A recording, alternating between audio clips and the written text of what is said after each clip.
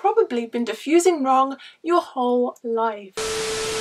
Hi guys, it's Lana here. Welcome back to LANA'S Summertime. In today's video, I'm going to be talking about diffusing. I actually mentioned this on an Instagram video and I asked you guys if you would be interested in seeing my 10-minute diffusing routine, and a lot of you guys were really interested. So I know a lot of you guys watching this video might have never diffused your hair before. You might be completely new to it. If you guys know already, then that's great, but just bear in mind that a few people are going to be really new to this, so I'm going to take a minute just to explain what diffusing is. This is a hairdryer. It has one heat source that's going to be centered, but when you take something like this, which is spread out and has little holes in it, that diffuses the heat source, which means that the heat is more evenly spread. It's literally dispersed, and that's why it's called a diffuser. Most hairdryers will just come as a hairdryer. That's just a hairdryer. This part right here is the diffuser, and usually you can buy a hairdryer and you can buy a diffuser. You attach it like this. Now you have a hairdryer with a diffuser attachment and you can diffuse your hair. This one right here is by Dyson. I love it, but I want to say to you guys right now, you do not need to have this one. This one is very expensive. There are lots of other ones that can do the job just as well. When picking out your hairdryer and diffuser attachment, try to make sure that it has heat settings. I know a lot of people like to diffuse their hair on cool. I personally don't do that, and I'll explain it a bit later on, but as long as it has some sort of heat temperature settings, because you do not want to be diffusing your hair on the highest temperature the whole time. This also has a cold setting. Okay, so now that we know what diffusing is, let me show you guys my routine and my tips. So look at my hair. My hair is sopping wet and it hasn't got any products on it. Am I going to start diffusing right now?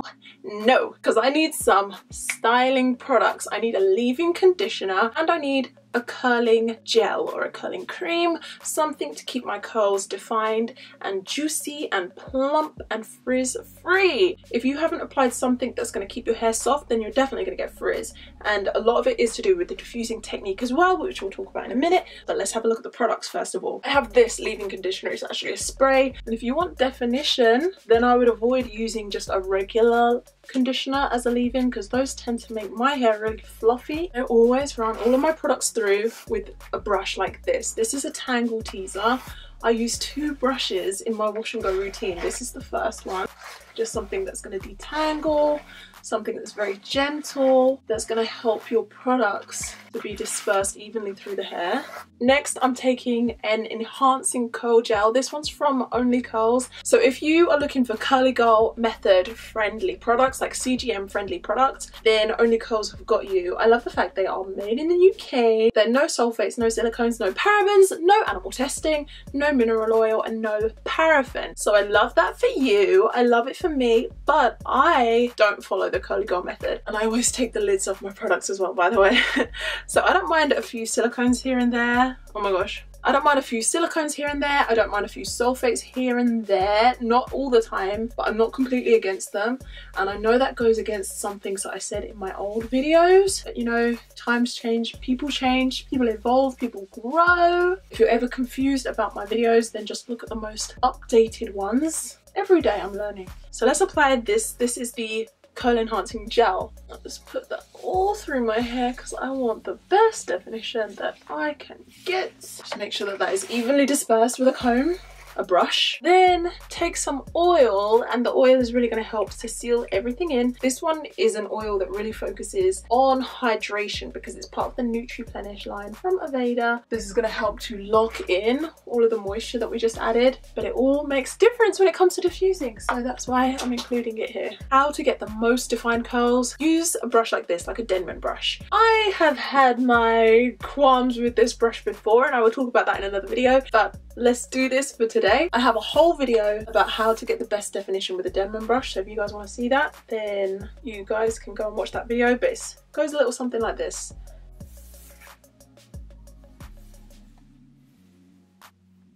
Brush it out, shake it,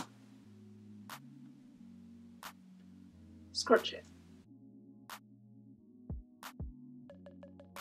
I Okay, and then when your hair has been styled how you want it and all of your products have been applied, go ahead and take a microfiber towel and squeeze out any excess water. So you just go like this, literally like this, and you have to squeeze really hard, because I used to make this mistake where I would just kind of go like this and not really squeeze that hard. But if you want to make this easier for yourself and more effective, just squeeze really hard and get out as much excess water as you can. Otherwise, it's just more diffusing that you have to do.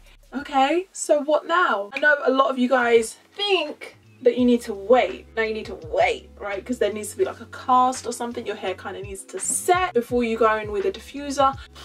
Wait for about an hour before you start diffusing your hair. An hour is a long time to have wet hair for. An hour is a long time out of your day, especially if you're trying to do this in the morning before going to work or school or something like that. I don't want to wait an hour, and I don't have to, and you don't have to. I was actually watching a video by LANA'S by Mel. I learned this from her. She is a curly hairstylist. She has got she's got the prayer for us. So take your diffuser. Remember what we said at the start, it doesn't matter what diffuser it is, as long as it has temperature control. That's really important. And as long as it has the diffuser attachment, plug it in at the socket. That's what I'm about to do now. So this is what I'm going to do with my hair. I'm going to start diffusing right now. My hair is not set in any sort of cast, but the way that I diffuse my hair and my method is going to help my hair set in a cast faster, which is going to enable me to get defined results, because my hair isn't going to have a chance to go frizzy. I ain't even going to give it the chance. I ain't even gonna give my hair a chance to get frizzy. And on Instagram, I said I can do this in 10 minutes. It takes me 10 minutes to dry my hair to a satisfactory level of dryness. Let's see. Okay, it just turned 14:45. The first thing that I do is tip my head upside down, which is going to help give me some more volume in the final result.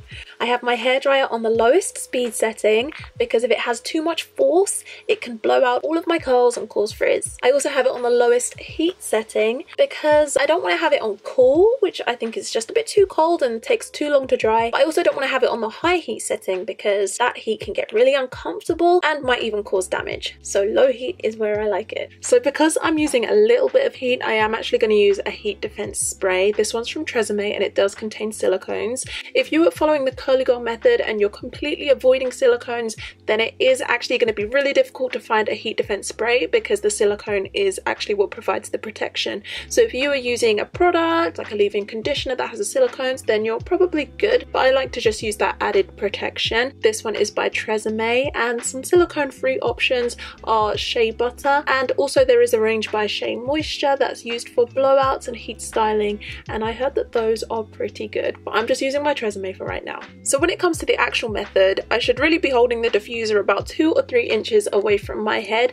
I'm actually holding it a bit too far away, but I didn't realize because I wasn't in front of a mirror when I was filming this. And I'm focusing on the roots of my hair. So when you focus on the roots, it kind of mimics that natural air drying process, because if you think about it, when you're air drying, the only heat source is coming from your scalp. So that's why I'm focusing on the roots. It's what I learned from LANA'S by Mel, and when you do this, it enables the roots to dry out first, you get a good amount of volume, and it enables the lengths of your hair to set into a cast, so you don't have to worry about that whole process of waiting for your hair to set, and you're really going to be able to reduce that amount of frizz and shrinkage in your hair by doing it this way. And when I feel like my roots are dry enough and I feel like there's enough of a cast on the rest of my hair, that's when I can kind of start zhuzhing some areas and I start to move the hairdryer further down my hair, down to the lengths, so that I can fully dry out the rest of it as well. We are now at 2:57, which means that it's been 12 minutes. But what I will say is that we have had a few issues in those 12 minutes. First of all, my camera battery died and I had to go and replace it. And then we had a terrible, tragic spillage here of my favourite products, so I had to quickly attend to that. And that's just showbiz, baby. That's just showbiz. So 12 minutes to get to this point, I think is not bad, considering all those things that happen in between. I'd say we've probably spent about 9 minutes actually applying the diffuser to my hair. For 9 minutes, you know, it's pretty damn good. I'd be able to leave the house like this. You know, I don't look like I've just been for a swim. I'm not about to get some hydro fatigue because my scalp is dry because of the technique that I used. I can go outside in the cold and I'm not about to get sick because, you know, the majority of my hair from the root is now dry and it's just kind of in the lengths that needs a bit more work. So if you will allow me, I'm actually going to carry on diffusing. Let's start from right now. So it's literally exactly 3 o'clock right now. So now I'm going to keep on diffusing until my hair is 100% dry. But I don't think this is too bad for, you know, 9 or 10 minutes that I was actually diffusing my hair for. Everything takes a bit longer when you're filming it. So I'm kind of bummed that I didn't get it all in 10 minutes. But yeah, that's showbiz.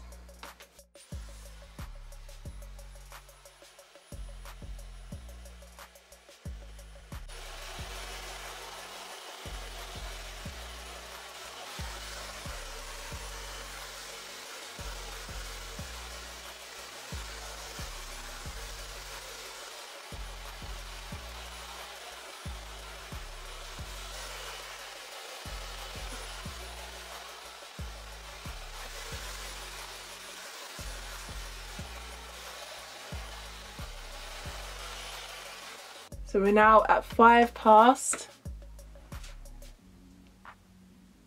5 minutes past. Bringing us up to a total of about 14 to 15 minutes using the diffuser. In total, we've gone from 80 to 90% wet to now about 10% wet. So I think that's a pretty good result. I'm happy with that. And I hope you guys are too. So that's it for today's video. I really hope that you enjoyed it and learned something. If you did, please give the video a thumbs up and don't forget to subscribe and turn on your notifications so that you don't miss anything more from me. Also get me on Instagram for all of the blessings and the breakdowns because I put it all on there. I'm also talking a lot about some political issues and just issues that are close to my heart over there as well. So if you guys would like to get involved in the discussion, then please join me. It's usually a good time, but right now we're going through some serious times that need to be addressed. That is everything from me, and I'll see you guys in the next video. Bye!